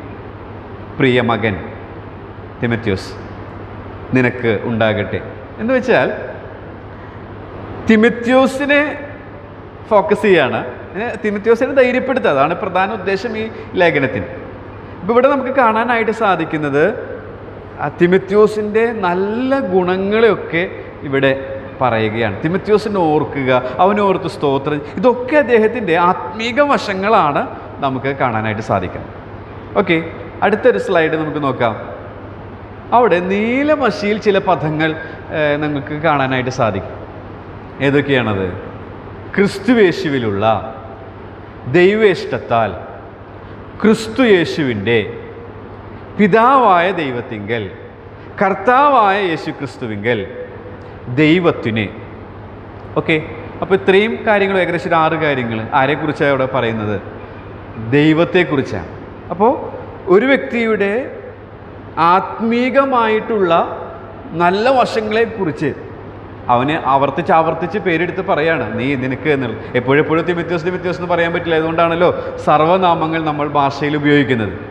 പിന്നീട് നമ്മൾ ഈ 5 വാക്യങ്ങൾ നിരീക്ഷിക്കുമ്പോൾ നമുക്കറിയാം, വചന പഠനത്തിന് പ്രധാനമായിട്ട് 3 ഘട്ടങ്ങളാണുള്ളത്. നിരീക്ഷണം, വ്യാഖ്യാനം, പ്രായോഗികം. Observation, interpretation and application. അപ്പോൾ ഇതിൽ ഒബ്സർവ് ചെയ്ത കാര്യങ്ങളാണ്. അതാണ് ഞാൻ പറഞ്ഞത്. കുറേ ചെറുപ്പക്കാരായിട്ടുള്ള വ്യക്തികളെ ഞാൻ കാണുന്നു. അപ്പോൾ വചനം എങ്ങനെ പഠിക്കാം? എൻ്റെ ചെറുപ്പത്തിൽ എനിക്ക് ഒരു പ്രശ്നമായിരുന്നു, ഇതെങ്ങനെ പഠിക്കണമെന്ന് എനിക്കറിയില്ലായിരുന്നു. ഞാൻ അനേക സമയം വായിക്കുമായിരുന്നു. ഞാൻ ഓർക്കുന്നത് ഇങ്ങനെയാണ്, രാത്രിയിലെ ഞങ്ങളുടെ ആദ്യത്തെ വീട്, അതായത് ഞങ്ങളൊക്കെ ജനിച്ച വീട്, അതൊക്കെ വിറ്റുപോയി. ആ വീട്ടിൽ ഒരു ചെറിയൊരു റൂമുണ്ടായിരുന്നു. ആ റൂമിലാണ് ഞാൻ രക്ഷിക്കപ്പെട്ട ശേഷം, അവിടെയാണ് എൻ്റെ റൂമായിരുന്നത്. അപ്പോൾ ആ റൂമിലിരുന്ന് രാത്രിയിൽ വായിക്കുമ്പോൾ ലൈറ്റ് ഇട്ടിട്ടുണ്ടെങ്കിൽ, ഓട് വീടായതുകൊണ്ട് അപ്പച്ചനും അമ്മച്ചിയും കിടക്കുന്നതിൽ ആ ലൈറ്റിൻ്റെ അത് കാണാൻ സാധിക്കും. അപ്പോൾ അവർ ചോദിക്കും, എന്താ കിടന്നില്ലേ എന്ന് ചോദിക്കും. അപ്പോൾ അതില്ലാതിരിക്കാൻ വേണ്ടി ഞാൻ വിളക്ക് കത്തിച്ച് വായിക്കുന്ന കാര്യം, വിളക്ക് കത്തിച്ച് വായിക്കാൻ വെച്ചാൽ വലിയ കാര്യം എന്നുള്ളതല്ല, അവരിൽ നിന്ന് ഈ ലൈറ്റ് ഇട്ട് അവരെ ഡിസ്റ്റർബ് ചെയ്യണ്ട എന്നുള്ള രീതിയിൽ ഇതാവുമ്പോൾ ഒരു അരണ്ട വെളിച്ചമല്ലായിരിക്കും. പക്ഷേ എനിക്കുള്ള ആർത്തി എന്ന് പറയുന്നത് എങ്ങനെ പഠിക്കാം, എങ്ങനെ ഇത് ആസ്വദിക്കാം എന്ന് എനിക്കറിയില്ലായിരുന്നു. പിന്നീടാണ് ഈ റഹബോത്ത് തിയോളജിക്കൽ ഇൻസ്റ്റിറ്റ്യൂട്ടിൽ പോയി ഡോക്ടർ വർഗീസ് ജോൺ സാർ, അതുപോലെ ബിജു കെ ആലഡി, ഈ കർത്തൃദാസന്മാരാണ്, അവരുടെ ക്ലാസ്സുകളിലൂടെയാണ് പ്രധാനമായിട്ടും നമുക്ക് സ്വയമായിട്ട് എങ്ങനെ വചനം പഠിക്കാം എന്നുള്ളത് മനസ്സിലാക്കി. അപ്പോൾ അതേ രീതിയാണ് ഞാൻ അന്ന് മുതൽ ഫോളോ ചെയ്യുന്നത്. അതെനിക്ക് ഇത് ഏറ്റവും ലളിതമായ രീതിയാണ്. അതെനിക്ക് വളരെ ആശ്വാസവും സന്തോഷവും വളരെ ആത്മീകമായിട്ട് ഉത്തേജനവും നൽകാറുണ്ട്. അപ്പോൾ ഇത് വളരെ ലളിതമായതുകൊണ്ട് തന്നെ നിങ്ങൾക്കും ഇത് സ്റ്റാർട്ട് ചെയ്യാവുന്നതാണ് എന്നുള്ളതാണ്. ഞാൻ പ്രായമുള്ളവർ ഉദ്ദേശിച്ച് പറയുന്നതല്ല, ചെറുപ്പക്കാരായിട്ടുള്ളവർക്ക് അത് ഇതുവരെ അങ്ങനെ വല്ല ആശങ്കകൾ നിങ്ങൾക്കുണ്ടെങ്കിൽ നിങ്ങൾക്കൊന്ന് പ്രയോജനമാവട്ടെ എന്ന് വെച്ചിട്ടാണ് ഇങ്ങനെ ഞാൻ വളരെ സ്ലോവിൽ പോകുന്നത്. അപ്പോൾ ഇവിടെ നമ്മൾ ശ്രദ്ധിച്ചത് 2 നിരീക്ഷണങ്ങളാണ് പ്രധാനമായിട്ട് ഞാൻ ചെയ്തത്. ഒന്ന്, ആരെക്കുറിച്ച് പറയണ ആ ഒരു പ്രധാനപ്പെട്ട വ്യക്തി തിമത്യോസ്, അദ്ദേഹത്തെക്കുറിച്ച് തന്നെ ആവർത്തിച്ച് വരുന്നുണ്ട് ഈ 5 വാക്യത്തിൽ. പിന്നെ ദൈവത്തെക്കുറിച്ചാണ് പറയുന്നത്. ഈ ദൈവത്തെക്കുറിച്ച് പറയുന്നു, ഈ വ്യക്തിയെക്കുറിച്ച് പറയുന്നു, ആ വ്യക്തിയിലുള്ള ദൈവികമായ ഗുണങ്ങളെക്കുറിച്ചാണ് പറയുന്നത്. അപ്പം അതിൽ നിന്ന് ഒരു പാഠം ദൈവത്തിൻ്റെ ആത്മാവ് എനിക്ക് പ്രകാശിപ്പിച്ചു തന്നു. വെളിപ്പെടുത്തപ്പെട്ട തിരുവെഴുത്ത് തൃപ്പാദത്തിലിരുന്ന് ധ്യാനിച്ചപ്പോൾ, പഠിക്കാനായിട്ട് ശ്രമിച്ചപ്പോൾ, ദൈവവചനം നിരീക്ഷിച്ച് വെറുതെ കഥപുസ്തകങ്ങൾ വായിക്കുന്നത് പോലെ വായിച്ചു വിടുകയല്ല, വളരെ ശ്രദ്ധിച്ച് ദൈവമേ നമ്മൾ നേരത്തെ പാടിയതുപോലെ, നേരത്തെ ഓർപ്പിച്ചതുപോലെ വേദനാഥനെ നിൻ്റെ ജ്ഞാനം നൽകണേ എന്നുള്ള രീതിയിൽ നാം ഇരിക്കുമ്പോൾ ദൈവത്തിൻ്റെ ആത്മാവ് പ്രകാശിപ്പിച്ച് നൽകും. അപ്പോൾ 2 സുപ്രധാന നിരീക്ഷണങ്ങൾ നമ്മളിവിടെ ചെയ്തു. അപ്പോൾ അതിൽ നിന്ന് ഒരു തലക്കെട്ട്, ഒരു സന്ദേശം ദൈവത്തിൻ്റെ ആത്മാവ് എനിക്ക് നൽകി. അതെന്താണെന്നറിയാമോ? ഓക്കെ, ഒറ്റയടിക്ക് അത് വരികയാണ്. അത് സന്ദേശം ഇങ്ങനെയാണ്. അപ്പോൾ ഓൾറെഡി നിങ്ങൾ കണ്ടു കഴിഞ്ഞത്, സത്യവചനം മുറുകെ പിടിച്ച് ഭക്തിയോടെ ജീവിക്കുന്നവർക്ക് മറ്റുള്ളവരെ പ്രോത്സാഹിപ്പിക്കുവാൻ അല്ലെങ്കിൽ ധൈര്യപ്പെടുത്തുവാൻ കഴിയും. ഓക്കെ, അതെങ്ങനെ മനസ്സിലായത്? അപ്പോസ്തലനായ പൗലോസ് തിമോഥെയോസിലുള്ള ദൈവിക ഗുണങ്ങൾ പറയുകയാണ്. അത് പ്രത്യേകിച്ച് ദൈവത്തിൽ കേന്ദ്രീകരിച്ച് 6 തവണ ദൈവത്തെക്കുറിച്ചുള്ള പിതാവ്, ക്രിസ്തു എന്നുള്ള രീതിയിൽ അങ്ങനെ ആവർത്തിച്ച് പറയുന്നതിൽ നിന്ന് നമുക്കിങ്ങനെ അത് പഠിക്കാനായിട്ട് സാധിക്കും. സത്യവചനം മുറുകെ പിടിച്ച് ഭക്തിയോടെ ജീവിക്കുന്നവർക്ക്, അങ്ങനെ ജീവിച്ചൊരു വ്യക്തിയാണ് പൗലോസ്. പൗലോസിന് തിമോഥെയോസിനെ പ്രോത്സാഹിപ്പിക്കാൻ കഴിഞ്ഞു, ധൈര്യപ്പെടുത്താൻ കഴിഞ്ഞു. ഓക്കെ, അതാണ് നമുക്ക് ഇവിടെ കാണാനായിട്ട് സാധിക്കുന്നത്. പിന്നെ അത് പെട്ടെന്ന് തന്നെ വന്നിട്ടുണ്ട്. അപ്പോൾ ഒരു ചോദ്യം വരികയാണ്, എങ്ങനെയത് സാധിക്കുക? എങ്ങനെ ഇത് സാധിക്കും? അപ്പോസ്തലനായ പൗലോസിന് അത് സാധിച്ചു, നമുക്ക് എങ്ങനെ സാധിക്കും? അതാണ് അപ്ലിക്കേഷൻ ലെവൽ എന്ന് പറയുന്നത്. ഒരു 6 പാഠങ്ങളാണ് ഈ 5 വാക്യത്തിൽ ഒളിഞ്ഞിരിക്കുന്നത്. ഒരു പക്ഷേ നിങ്ങൾ നിരീക്ഷിക്കുമ്പോൾ ഇതിൽ കൂടുതൽ കണ്ടെത്താൻ സാധിച്ചു എന്ന് വന്നേക്കാം. ഇതിൽ ഒന്നാമത്തെ പാഠമാണ് അല്പമായിട്ട് ഇന്ന് ചിന്തിക്കാം എന്ന് ഞാൻ വിചാരിക്കുന്നത്. നിങ്ങൾക്ക് മനസ്സിലായെന്ന് വിചാരിക്കുന്നു. സത്യവചനം മുറുകെ പിടിച്ച് ഭക്തിയോടെ ജീവിക്കുന്നവർക്ക്, ഈ അപ്പോസ്തലനായ പൗലോസ് തിമോഥെയോസ് ഈ എഴുത്തിൻ്റെ ആ മുഖവുരയിൽ തന്നെ, ആമുഖത്തിൽ തന്നെ തിമോഥെയോസിനെ വീണ്ടും വീണ്ടും ഇങ്ങനെ അവൻ്റെ ഗുണഗണങ്ങളെ പറയുകയാണ്. അങ്ങനെ പറയുമ്പോൾ അതവന് പ്രോത്സാഹനം എത്ര നൽകിയിട്ടുണ്ടായിരിക്കും എന്ന് ചിന്തിച്ചെന്ന് ഭാവനയിൽ കണ്ടു നോക്കുക. ഇത്രയും ഉന്നതനായ ഒരു വ്യക്തി, ക്രിസ്തു ഭക്തൻ, താൻ തന്നെക്കുറിച്ചും ഓർക്കുന്നു. അങ്ങനെ നോക്കുക, നല്ല നല്ല പദപ്രയോഗങ്ങളുണ്ട്. ഓർക്കുന്നു, കണ്ണുനീർ ഓർക്കുന്നുണ്ട്. ആ ഓർക്കുക എന്നുള്ളത് 3 വട്ടം വരുന്നുണ്ട്. ഒന്ന് ശ്രദ്ധിക്കുക. സ്മരണ എന്നൊക്കെ ആയിരിക്കാം, പക്ഷേ അതേ ആശയമുള്ള 3 പദങ്ങൾ നിങ്ങൾക്ക് കണ്ടെത്താനായിട്ട് സാധിക്കും. അപ്പം അതിൽ നിന്ന് ഈ ലേഖനം ആദ്യമായിട്ട് തിമോഥെയോസ് വായിക്കുമ്പോൾ, ആദ്യത്തെ ഭാഗം വായിക്കുമ്പോൾ തന്നെ അവൻ ഭയങ്കരമായിട്ട്, അല്ലേ, നമ്മളെക്കുറിച്ച് ഒരാൾ നല്ല കാര്യങ്ങൾ പറയുമ്പോൾ നമുക്ക് എന്താ തോന്നാം? നമുക്കൊരു ഒരു ഒരു ഒരു സന്തോഷം ഉണ്ടാവും, അല്ലേ? അതുകൊണ്ടാണ് ആ വാക്ക് ഞാൻ ഉപയോഗിച്ചത്. അപ്പോൾ ഇങ്ങനെ സന്തോഷം എന്നുള്ള തലക്കെട്ട് കൊടുത്ത ഭംഗി വരില്ലല്ലോ. അപ്പോൾ ഓൾറെഡി പ്രോത്സാഹിപ്പിക്കാൻ, ധൈര്യപ്പെടുത്താൻ എങ്ങനെ കഴിയും? ഇതൊക്കെ വായിക്കുമ്പോൾ ഓട്ടോമാറ്റിക്കലി നമുക്ക് ചിന്തിക്കാൻ സാധിക്കും. തിമോഥെയോസിന് വളരെ പ്രോത്സാഹനം, വളരെ മോട്ടിവേറ്റഡ് ആയിട്ടുണ്ടാവും ആൾ, വളരെ പ്രോത്സാഹനവും ധൈര്യവും ഉണ്ടായിട്ടുണ്ടായിരിക്കും തിമോഥെയോസിന്. പ്രത്യേകിച്ച് തിമോഥെയോസ് എഫെസോസ് സഭയിലെ ഒരു പക്ഷ ശുശ്രൂഷകനായിരിക്കാം. അപ്പോൾ അവിടെ വളരെ പ്രയാസങ്ങളും പ്രശ്നങ്ങളും ഉണ്ട്. അപ്പോൾ അങ്ങനെയുള്ള ഘട്ടത്തിൽ തിമോഥെയോസിൽ പൗലോസിൽ നിന്ന് ഇങ്ങനെ ഒരു ലേഖനം, അത് തുടക്കത്തിൽ തന്നെ ഗംഭീരമായി എന്ന് വേണമെങ്കിൽ നമുക്ക് പറയാം. വളരെ പ്രോത്സാഹനം അവന് ഉണ്ടായി. ഓക്കെ, ഇനി ഇതെങ്ങനെ സാധിക്കും? നമുക്കെങ്ങനെ സാധിക്കും? എങ്ങനെ മറ്റുള്ളവരെ ധൈര്യപ്പെടുത്തുവാൻ, പ്രോത്സാഹിപ്പിക്കുവാൻ എങ്ങനെ സാധിക്കും? നമുക്ക് ഒന്നാമത്തെ വാക്യം വായിക്കാം. ഒന്നാമത്തെ വാക്യം ഒന്നുകൂടെ വായിക്കാം. ക്രിസ്തുയേശുവിലുള്ള ജീവന്റെ വാഗ്ദത്ത പ്രകാരം ദൈവേഷ്ടത്താൽ ക്രിസ്തുയേശുവിൻ്റെ അപ്പോസ്തലനായ പൗലോസ് പ്രിയമകനായ തിമോഥെയോസിന് എഴുതുന്നത്.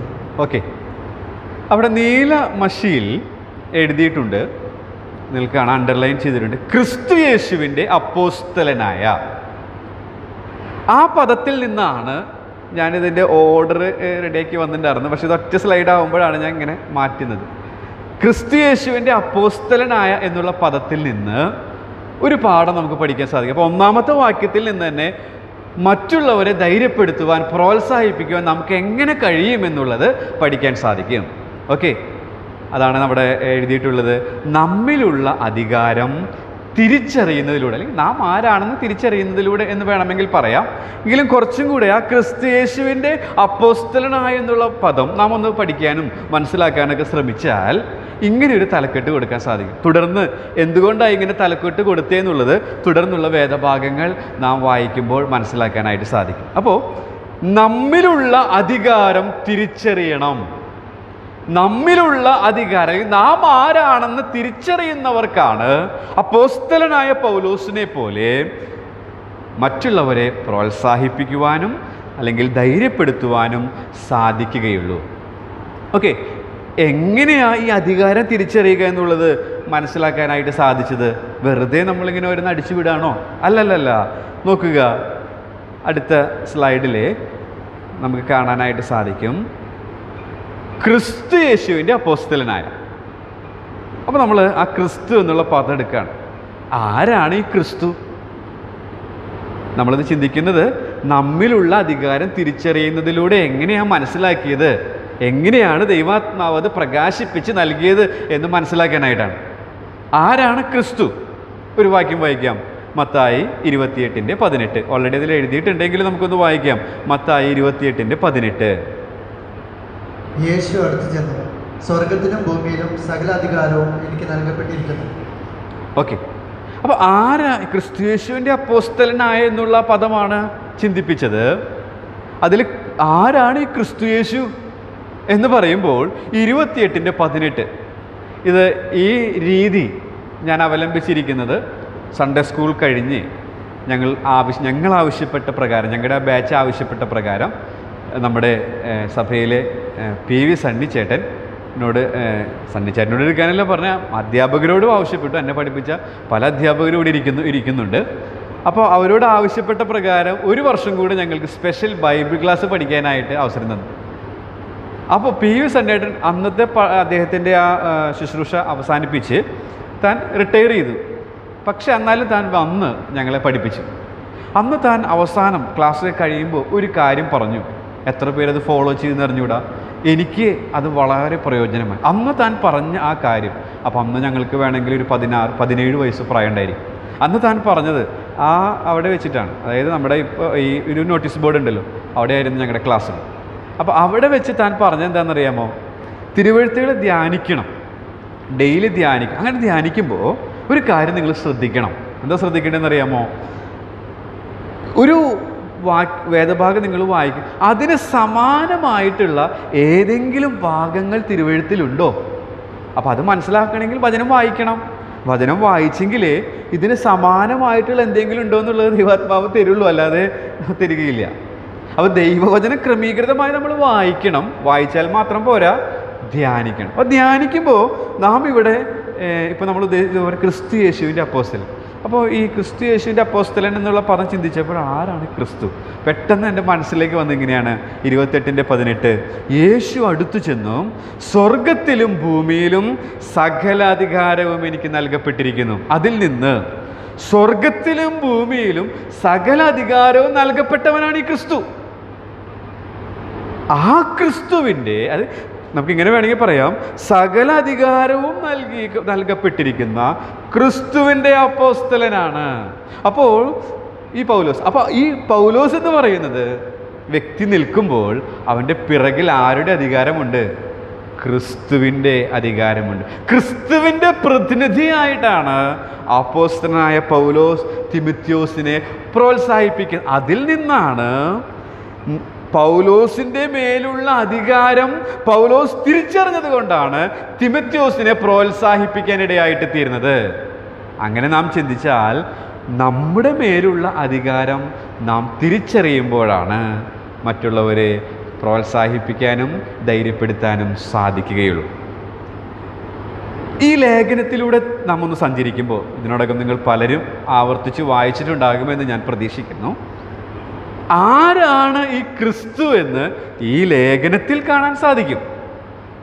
അപ്പോൾ നേരത്തെ സണ്ണിച്ചേട്ടൻ ഞങ്ങളെ പഠിപ്പിച്ച ആ പാഠം ഞാൻ ഫോളോ ചെയ്തെന്ന് പറയും. ഞാനിപ്പോഴും ഫോളോ ചെയ്യുന്നത് അതുപ്രകാരം ഈ ലേഖനത്തിലൂടെയും നാം സഞ്ചരിക്കുമ്പോൾ ആരാണ് ക്രിസ്തു എന്നുള്ളത് നമുക്ക് കാണാനായിട്ട് സാധിക്കും. അതാണ് അല്പമായിട്ട് ഒന്ന് ചിന്തിക്കാമെന്ന് വിചാരിക്കുന്നു. വായിക്കേണ്ട, ഞാനത് വായിക്കണം എന്ന് വിചാരിച്ചു, പക്ഷേ നമുക്കിപ്പോൾ സമയം ഓൾറെഡി പോകുന്നു എന്ന് പറയാം. ആരാണ് ക്രിസ്തു?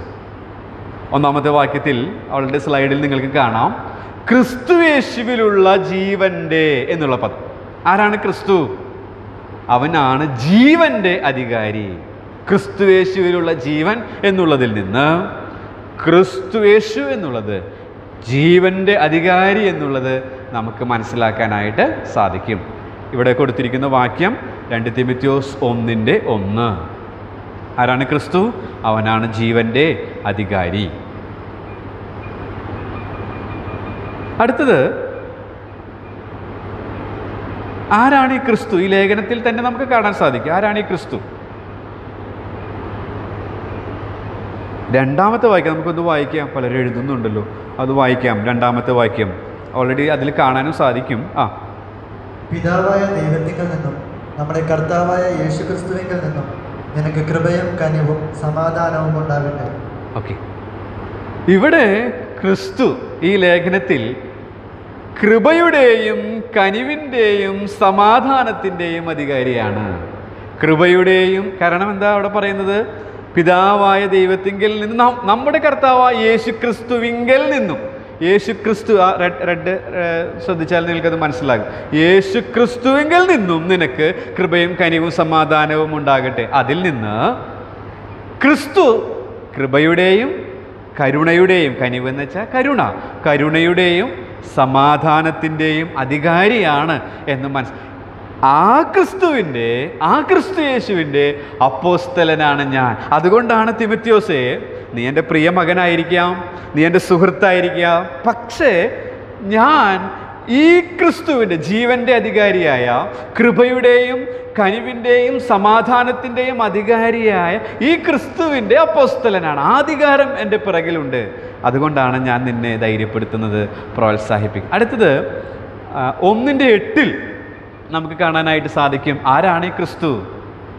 ജീവിക്കുന്ന അധികാരി. നോക്കുക, അതുകൊണ്ട് നമ്മുടെ കർത്താവിൻ്റെ സാക്ഷ്യത്തെയും, നമുക്കറിയാം കർത്താവിൻ്റെ സാക്ഷ്യം എന്ന് പറയുമ്പോൾ ജീവനുള്ള വ്യക്തികൾ ആ കാര്യങ്ങളാണ് നമ്മൾ സാക്ഷിക്കുക.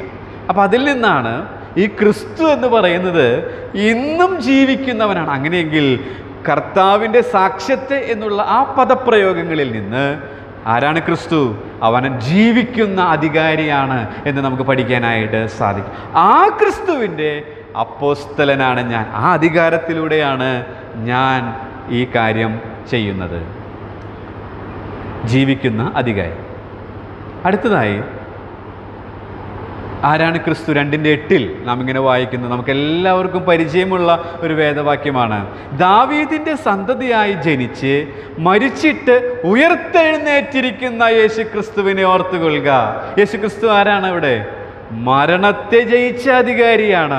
മരണത്തെ ജയിച്ച അധികാരിയാണ് എന്ന് നമുക്ക് ഈ വാക്യത്തിൻ്റെ ഈ പദപ്രയോഗങ്ങളിൽ നിന്ന് പഠിക്കാനായിട്ട് ആ ക്രിസ്തു യേശുവിൻ്റെ അപ്പോസ്തലനാണ് ഞാൻ. ആ അധികാരത്തിലാണ് പ്രിയ തിമോഥെയോസേ ഞാൻ നിന്നെ പ്രോത്സാഹിപ്പിക്കുന്നത്, ഞാൻ നിന്നെ ധൈര്യപ്പെടുത്തുന്നത്. മരണത്തെ ജയിച്ച അധികാരി.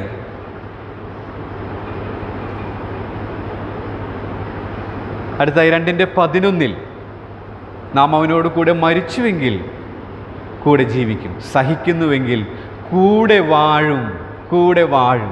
അവൻ വാഴുന്ന അധികാരിയാണ്. ഈ ലേഖനം ഓർമ്മിപ്പിക്കാൻ ആരാണ് ക്രിസ്തു? അവൻ വാഴുന്ന അധികാരിയാണ്. ആ ക്രിസ്തു യേശുവിൻ്റെ അപ്പോസ്തലനാണ് ഞാൻ. അതുകൊണ്ടാണ് തിമോഥെയോസേ ഞാൻ നിന്നെ പ്രോത്സാഹിപ്പിക്കുന്നത്, ഞാൻ നിന്നെ ധൈര്യപ്പെടുത്തുന്നത്. 4:1 നാം ഇങ്ങനെ കാണുന്നു, ഞാൻ ദൈവത്തെയും ജീവികൾക്കും മരിച്ചവർക്കും ന്യായവിസ്താരം നടത്തുവാനുള്ള ക്രിസ്തുവിനെയും സാക്ഷി വെച്ച് അവൻ്റെ പ്രത്യക്ഷതയും രാജ്യവും ചൊല്ലി സത്യം ചെയ്ത് കൽപ്പിക്കുന്നത്. അതിൽ നിന്ന് ന്യായവിസ്താരം നടത്തുവാനുള്ള എന്ന് വെച്ചാൽ നീതിയുള്ള ന്യായവിസ്താരം നടത്താൻ പോകുന്നു അല്ലേ? ഇപ്പോൾ ന്യായവിസ്താരം നടത്തിയിട്ടില്ല, നമുക്കറിയാം. ന്യായവിസ്താരം ഭാവിയിൽ സംഭവിക്കാൻ പോകുന്ന കാര്യമാണ്. അതിൽ നിന്നാണ് ഈ തലക്കെട്ട് എഴുതാനിടയായിട്ട് തീർന്നത്.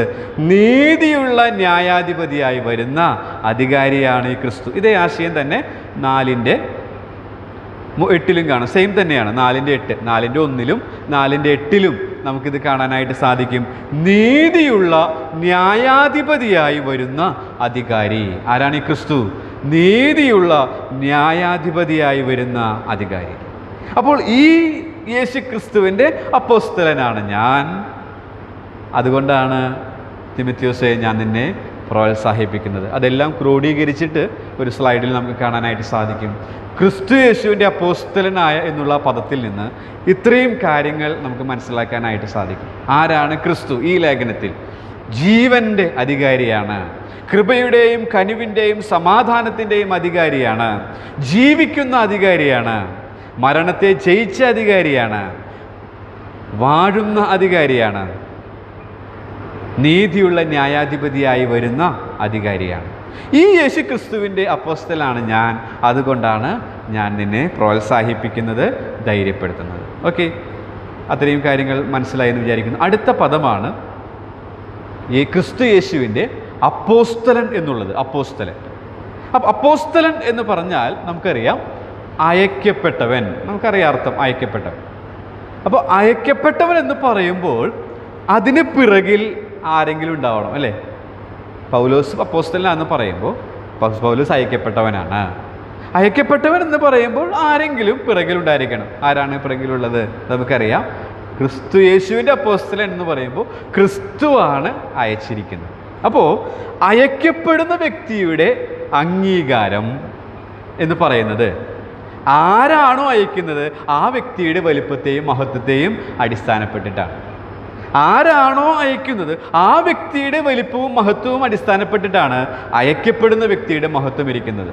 ഉദാഹരണങ്ങൾ നമുക്കറിയാം. ഇന്ത്യയുടെ അംബാസഡറായിട്ട് അമേരിക്കയിൽ ഒരു വ്യക്തി പോകുന്നുവെങ്കിൽ ആ വ്യക്തിക്ക് ഒരു പക്ഷേ ക്വാളിഫിക്കേഷനൊക്കെ ഉണ്ടായിരിക്കാമെങ്കിലും അതിന് പിറകിലുള്ളത് ആ ഇന്ത്യൻ ഗവൺമെൻറ്റിൻ്റെ അധികാരമാണ്. ഇതുപോലെ ഒരുപാട് വേറെ എക്സാമ്പിൾസൊക്കെ പറയാൻ സാധിക്കും. സമയമുള്ളത് കൊണ്ട് ഞാൻ സമയം അതിക്രമിച്ച് പോകുന്നത് കൊണ്ട് ഞാൻ അത് തുനിയുന്നില്ല. അപ്പോൾ അയക്കപ്പെടുന്ന വ്യക്തിയുടെ അധികാരം എന്ന് പറയുന്നത് ആരാണോ അയക്കുന്നത് ആ വ്യക്തിയുടെ വലിപ്പത്തെയും മഹത്വത്തെയും അടിസ്ഥാനപ്പെടുത്തി. മത്തായി 28:18 നാം വായിച്ചു, സ്വർഗത്തിലും ഭൂമിയിലും സകല അധികാരവും നൽകപ്പെട്ടിരിക്കുന്ന ക്രിസ്തുവാണ് തന്നെ അയച്ചിരിക്കുന്നത്. പ്രിയ ദൈവമക്കളെ, ആ തിരിച്ചറിവ് അപ്പോസ്തലനായ പൗലോസിനുണ്ടായിരുന്നു. നമുക്കും ആ തിരിച്ചറിവുണ്ടെങ്കിൽ നാം ക്രിസ്തുവിൻ്റെ പ്രതിനിധികളാണ് എന്നുള്ള തിരിച്ചറിവുണ്ടാകുമ്പോൾ മാത്രമേ എഫക്റ്റീവായി മറ്റുള്ളവരെ പ്രോത്സാഹിപ്പിക്കുവാൻ, ധൈര്യപ്പെടുത്തുവാനായിട്ട് സാധിക്കുകയുള്ളൂ. ഓക്കെ, പൗലോസിൻ്റെ തിരിച്ചറിവാണ് അടുത്ത സ്ലൈഡിൽ നമുക്ക് കാണാൻ സാധിക്കുന്നത്. എല്ലായിടത്തും വായിക്കുന്നില്ല. ഈ പാഠം ഇന്ന് അവസാനിപ്പിക്കാമെന്ന് ഞാൻ വിചാരിക്കുകയാണ്. അടുത്ത സ്ലൈഡ് നിങ്ങൾ കാണുന്നു. അപ്പോസ്തല പ്രവൃത്തി 9:15 മുതൽ 15-16 വാക്യങ്ങളിൽ പൗലോസിൻ്റെ മാനസാന്തരമാണ്, രക്ഷിക്കപ്പെടുന്ന അനുഭവമാണ്. അപ്പോൾ അനന്യാസിനോട് കർത്താവ് പറയുന്ന കാര്യമാണ്, അവൻ എൻ്റെ നാമം ജാതികൾക്കും രാജാക്കന്മാർക്കും ഇസ്രയേൽ മക്കൾക്കും മുമ്പിൽ വഹിപ്പാൻ ഞാൻ തിരഞ്ഞെടുത്ത ഒരു പാത്രമാകും. അക്ഷരാർത്ഥത്തിൽ ആ കാര്യമൊക്കെ തൻ്റെ ജീവിതത്തിൽ നിറവേറിയതായിട്ട് നമുക്ക് കാണുവാനായിട്ട് സാധിക്കും. കാരണം ആ തിരിച്ചറിവ് തനിക്കുണ്ടായിരുന്നു എന്നുള്ളതാണ്. പൗലോസ് കൊരിന്ത്യർക്ക് 2-ാം ലേഖനം എഴുതുമ്പോൾ 5-ാം അധ്യായത്തിൻ്റെ 20-ാം വാക്യത്തിൽ അത് പറയുന്നുണ്ട്, ഞങ്ങൾ ക്രിസ്തുവിനു വേണ്ടി സ്ഥാനാപതികളായി ദൈവത്തോട് നിരന്നുകൊള്ളുവിനെന്ന്. അവിടെ ശ്രദ്ധിക്കേണ്ട ഒരു പദപ്രയോഗമാണ് അടുത്തതുള്ളത്. ക്രിസ്തുവിന് പകരം അപേക്ഷിക്കുന്നു. ക്രിസ്തുവിന് പകരം. ഇന്ന് നമുക്കത് അപ്ലിക്കബിളാണ്. നാം ഇന്ന് മറ്റുള്ളവരെ സ്പിരിച്വലായിട്ട്, ആത്മീകമായി, ആ കാര്യമാണ് ഇവിടെ പറയുന്നതല്ലോ. അപ്പോൾ ആത്മീകമായി പ്രോത്സാഹിപ്പിക്കുമ്പോൾ ക്രിസ്തുവിന് പകരമാണ് ചെയ്യുന്നത്. ആ തിരിച്ചറിവുണ്ടാകുമ്പോഴാണ് മറ്റുള്ളവരെ പ്രോത്സാഹിപ്പിക്കുവാനും ധൈര്യപ്പെടുത്തുവാനും നമുക്ക് സാധിക്കുന്നത്. കൊരിന്ത്യർക്ക് എഴുതിയ ലേഖനം 1-ാം ലേഖനത്തിൻ്റെ 9:18 പൗലോസ് സുവിശേഷ ഘോഷണത്തിലുള്ള അധികാരത്തെക്കുറിച്ച് പറയുന്നതായിട്ട് കാണാൻ സാധിക്കും. സന്ദർഭവശാൽ അത് സൂചിപ്പിച്ചു എന്ന് മാത്രമേ ഉള്ളൂ. അപ്പോൾ എന്താ നമ്മളിന്ന് ചിന്തിച്ചത്? സത്യവചനം മുറുകെ പിടിച്ച് ഭക്തിയോടെ ജീവിക്കുന്നവർക്ക് മറ്റുള്ളവരെ പ്രോത്സാഹിപ്പിക്കുവാൻ സാധിക്കും, അല്ലെങ്കിൽ ധൈര്യപ്പെടുത്തുവാൻ സാധിക്കും. എങ്ങനെ സാധിക്കും? ഒറ്റ ആശയമാണ്, ഒരു വാക്യത്തിൽ നിന്നാണ് പറയാനായിട്ട് സാധിച്ചത്. 6 ആശയങ്ങളെങ്കിലും നമുക്കിവിടെ നിന്ന് പഠിക്കാനായിട്ട് സാധിക്കും. 1, നമ്മിലുള്ള അധികാരം തിരിച്ചറിയുക. നമ്മിലുള്ള അധികാരം തിരിച്ചറിയുക. അതെങ്ങനെ തിരിച്ചറിയാം എന്നുള്ളതിനെക്കുറിച്ചൊക്കെ നമ്മൾ ചിന്തിക്കാനിടയായിട്ട് തീർന്നു. ഒടുവിൽ 3 കാര്യങ്ങൾ നമുക്ക് അവിടെ കാണാനായിട്ട് സാധിക്കും. അത് 1-ാം വാക്യത്തിൽ നിന്നുള്ള മറ്റൊരു നിരീക്ഷണമാണ്. എന്താണത്? പ്രോത്സാഹനത്തിന് പിന്നിൽ ഈ അധികാരം ക്രിസ്തുവിനാൽ നൽകപ്പെട്ടത്. പൗലോസിൻ്റെ സ്വന്തം ഇഷ്ടപ്രകാരം നൽകപ്പെട്ടതല്ല, പൗലോസ് സ്വന്തം ഇഷ്ടപ്പെട്ടിട്ട് തിരഞ്ഞെടുത്തതല്ല. ഈ അധികാരം ക്രിസ്തുവിനാൽ നൽകപ്പെട്ടാണ്. നമ്മെ സംബന്ധിച്ചത് ശരിയാണ്, നാം ഇത് ഇഷ്ടപ്പെട്ട് തിരഞ്ഞെടുത്ത കാര്യമല്ല. ക്രിസ്തുവിന് പകരം നിൽക്കുവാനായിട്ട് നമ്മെ തിരഞ്ഞെടുത്തതാണ്. അതുകൊണ്ട് നാം മറ്റുള്ളവരെ പ്രോത്സാഹിപ്പിക്കുവാനും ധൈര്യപ്പെടുത്തുവാനും സാധിക്കേണ്ടവരാണ് എന്നുള്ളത് നമുക്കത് മനസ്സിലാക്കാൻ സാധിക്കും. മാത്രമല്ല, നാം 1-ാം വാക്യത്തിൽ തന്നെ കാണുന്നുണ്ട് ദൈവേഷ്ടത്താൽ എന്നുള്ള പദപ്രയോഗം. അതിൽ നിന്ന് നമുക്കിങ്ങനെ പഠിക്കാൻ സാധിക്കും, പ്രോത്സാഹനത്തിന് പിന്നിലെ ഈ അധികാരം ദൈവത്തിൻ്റെ ഇഷ്ടമാണ്. ആ ഇഷ്ടമാണ് പൗലോസ് ഇവിടെ ചെയ്തത്. തിമോഥെയോസിനെ ധൈര്യപ്പെടുത്തുന്നതിലൂടെ, പ്രോത്സാഹിപ്പിക്കുന്നതിലൂടെ, തൻ്റെ സ്വന്തം ഇഷ്ടപ്രകാരം സ്വന്തമായി ചില പോസിറ്റീവായിട്ടുള്ള മോട്ടിവേഷൻ ടോക്ക് കേട്ടതുകൊണ്ട് താൻ എന്തെങ്കിലും ചെയ്ത കാര്യങ്ങളല്ല, മറിച്ച് ഇത് ദൈവത്തിൻ്റെ ഇഷ്ടമാണെന്ന് അറിഞ്ഞുകൊണ്ടാണ് താൻ അത് ചെയ്യുവാനായിട്ടിടയായിട്ട് തീരുന്നത്. മാത്രമല്ല, പ്രോത്സാഹനത്തിന് പിന്നിലെ ഈ അധികാരം ദൈവം വാഗ്ദത്തം ചെയ്ത നിത്യമായ ജീവിതമാണ്.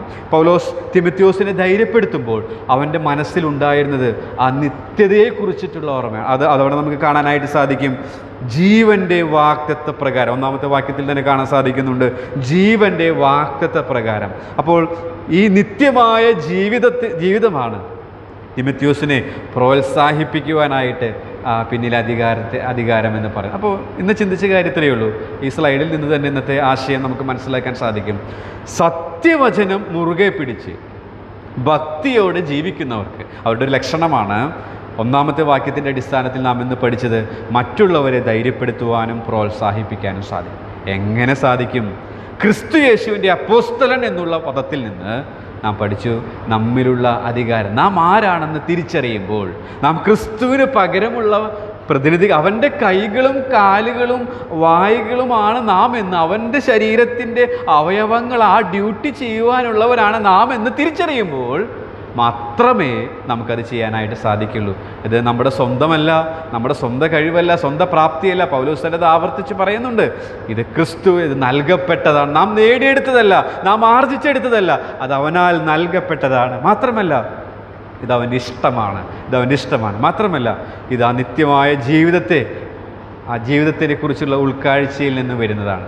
വരും ദിവസങ്ങളിൽ നമ്മുടെ ഈ ക്രിസ്തീയ ജീവിതത്തിൽ മറ്റുള്ളവരെ ധൈര്യപ്പെടുത്തുവാൻ, പ്രോത്സാഹിപ്പിക്കുവാൻ, ഒരു പക്ഷേ വചനം കൊണ്ടോ അല്ലെങ്കിൽ വാക്കുകൾ കൊണ്ടോ കൈത്താങ്ങൽ കൊണ്ടോ കൂട്ടായ്മയുടെ വലങ്കരം കൊടുത്തുകൊണ്ടോ നമുക്ക് ഇടയായിട്ട് തീരുമ്പോൾ ഓർക്കുക, എന്തെങ്കിലും മാനുഷികമായ ബുദ്ധിയിൽ നിന്ന് ഏതെങ്കിലും പോസിറ്റീവ് ടോക്കുകൾ കേട്ടതിൻ്റെ അടിസ്ഥാനത്തിലല്ല, മറിച്ച് ഇത് ക്രിസ്തുവിനാൽ ലഭിച്ച അധികാരം എനിക്കുണ്ട്, ആ അധികാരത്താലാണ് ഞാനിത് ചെയ്യുന്നത് എന്നത് മറക്കാതിരിക്കുക. അങ്ങനെയെങ്കിൽ പൗലോസിനെ പോലെ നാം ഈ ലേഖനത്തിൻ്റെ ഒടുവിൽ വായിക്കുന്നത് പോലെ, ഞാൻ വിശ്വാസം കാത്തു, ഞാൻ ഓട്ടം തികച്ചു എന്ന് നമുക്ക് പറയാനായിട്ട് സാധിക്കും. അതിനായിട്ട് ഈ ചിന്തകളെ ദൈവത്തിൻ്റെ ആത്മാവ് സഹായിക്കട്ടെ എന്ന് പറഞ്ഞുകൊണ്ട് നിർത്തുന്നു. ദൈവനാമം മഹത്വപ്പെടുമാറാകട്ടെ. നമുക്ക് പ്രാർത്ഥിക്കാം. കരുണാസമ്പന്നനായ ദൈവമേ, സ്വർഗീയ നല്ല പിതാവേ, തിരുനാമത്തിന് നന്ദിയോടെ സ്തോത്രം ചെയ്യുന്നു. നിന്റെ മക്കളാൽ ഞങ്ങൾക്ക് ആലയത്തിൽ കടന്നു വന്നുകൊണ്ട് നിന്നെ സ്തുതിപ്പാൻ, ബോധപ്പെടുത്തുവാൻ അവിടുന്ന് കൃപ ചെയ്തു ഓർത്ത് ഞങ്ങൾ നന്ദിയോടെ നിന്നെ സ്തുതിക്കുന്നു. ദൈവവചനം പഠിക്കുന്നവരോട് കർത്താവെ, ഞങ്ങളെ തന്നെ ശോധന ചെയ്യുവാനും മറ്റുള്ളവരെ പ്രോത്സാഹിപ്പാനും ആ രീതിയിൽ കർത്താവെ ദൈവവചനം മറ്റുള്ളവരിലേക്ക് പകരുവാനും ദൈവത്തിൻ്റെ ഇഷ്ടം അതിൽ കൂടെ നിറവേറ്റുവാനും ഞങ്ങളെ സഹായിക്കണം എന്ന് ഞങ്ങൾ നിന്നോട് പ്രാർത്ഥിക്കുന്നു. കർത്താവെ, ഇന്ന് കേൾപ്പിച്ച വചനത്തിനായ സ്തോത്രം. അപ്പോസ്തലനായ പൗലോസ് തിമോഥെയോസിനെ എഴുതുമ്പോൾ അതിൻ്റെ ഉദ്ദേശവും അതിൻ്റെ ആ ആവശ്യകതയും കുറിച്ച് കർത്താവെ ഞങ്ങളെ കേൾപ്പിച്ച് ഓർത്ത് ഞങ്ങൾ നന്ദിയോടെ നിന്നെ സ്തുതിക്കുന്നു. ഒരു കാലങ്ങളിൽ കർത്താവെ, നിനക്ക് പ്രസാദമുള്ള ജീവിതം നയിക്കുവാൻ തക്കവണ്ണം നീ ഞങ്ങളെയും സഹായിക്കണം എന്ന് ഞങ്ങൾ നിന്നോട് പ്രാർത്ഥിക്കുന്നു. കൂട്ടിക്കൊണ്ടുവന്ന എല്ലാ ദൈവങ്ങൾക്കായ സ്തോത്രം. കർത്താവെ, ഞങ്ങൾ നന്ദിയോടെ നിന്നെ സ്തുതിക്കുന്നു. അടുത്ത ദിവസങ്ങളിലും കർത്താവെ കൂടുതൽ ആളുകൾ കടന്നു വന്ന് കർത്താവെ ദൈവജനം പഠിക്കുവാനും കർത്താവെ ഞങ്ങളെ തന്നെ ശോധന ചെയ്തുകൊണ്ട് മറ്റുള്ളവരെ പ്രോത്സാഹിപ്പിക്കുവാനും ആ രീതിയിൽ ദൈവജനം മറ്റ് ദേശത്തെങ്ങാം കർത്താവെ ഘോഷിപ്പാൻ തക്കവണ്ണം ഞങ്ങളെയും സഹായിക്കണം എന്ന് ഞങ്ങൾ പ്രാർത്ഥിക്കുന്നു. ഇതിൻ്റെ മകന് വചനം കൊടുത്തോർത്ത് ഞങ്ങൾ നന്ദിയോടെ നിന്നെ സ്തുതിക്കുന്നു. കർത്താവെ, വളരെ ഒറ്റപ്പാടുകൾ സഹിച്ച് തന്നെ കർത്താവെ അതിൻ്റെ കർത്താവ് ഗൈഡുകളൊക്കെ പഠിച്ച് കർത്താവ് ഞങ്ങൾക്കത് വിവരിച്ച് തരുവാൻ തക്കണം. നിന്റെ ദാസനെ നിന്റെ പൈതലിനെ അവിടെ നിന്ന് എടുത്ത് ഉപയോഗിച്ചല്ലോ, നന്ദിയോടെ സ്തോത്രം. തുടർന്നുള്ള ക്ലാസ്സുകളിലും ദൈവത്തിൻ്റെ കൃപ ധാരാളമായി നൽകി സഹായിക്കണം. അവൻ്റെ കുടുംബത്തെ ഓർത്ത് പ്രാർത്ഥിക്കുന്നു, കുഞ്ഞിനെ ഓർത്ത് പ്രാർത്ഥിക്കുന്നു. കർത്താവ് മാതാപിതാക്കളെ സഹോദരങ്ങളൊക്കെ ഓർത്ത് പ്രാർത്ഥിക്കുന്നു. കർത്താവെ സഹായിക്കണം. ഈ സഭയ്ക്ക് ഒരു അനുഗവശ്യമായി പ്രിയ മകനെ തീർത്തോർത്ത് ഞങ്ങൾ നന്ദിയോടെ തന്നെ സ്തുതിക്കുന്നു. കർത്താവെ ഞങ്ങളുടെ മറ്റു പ്രിയപ്പെട്ടവരെയൊക്കെ ഓർത്ത് പ്രാർത്ഥിക്കുന്നു. കർത്താവെ ഞങ്ങളുടെ പ്രായമായ പ്രിയപ്പെട്ടവരെയൊക്കെ ഓർക്കുന്നു. രോഗികളായി കഴിയുന്നവരെ ഓർത്ത് പ്രാർത്ഥിക്കുന്നു. കർത്താവെ വിടുതലും ആശ്വാസവും നൽകണം. ഞങ്ങൾക്ക് കാലാവസ്ഥയൊക്കെ മാറി ഞങ്ങൾക്ക് ഒരുമിച്ച് കടന്നു വന്ന് കർത്താവെ നിന്നെ മഹത്വപ്പെടുത്തുവാനുള്ള സാവകാശം നീക്ക് അവിടെ നിന്ന് നൽകി തരുമാറാകണം എന്ന് ഞങ്ങൾ നിന്നോട് പ്രാർത്ഥിക്കുന്നു. ഇപ്പോൾ ഞങ്ങൾ സമാധാനത്തോടെ പോകട്ടെ. കർത്താവ് തിരുധാന്യത്തിൽ ഞങ്ങളോട് കൂടെ പോകണം. കർത്താവ് വീണ്ടും കണ്ടുമുട്ടുവരയിൽ അവിടുത്തെ ചെറുകടികളിൽ സൂക്ഷിക്കണം. സകല മാനമോത്തം ഞങ്ങൾ അവിടത്തേക്ക് തരുന്നു. സകലവും ഞങ്ങൾക്ക് വേണ്ടി ജീവൻ വെച്ച കർത്താവും രക്ഷിതാവുമായ യേശു ക്രിസ്തുവിൻ്റെ വിളിയേറിയ നാമത്തിൽ തന്നെ ആമേൻ.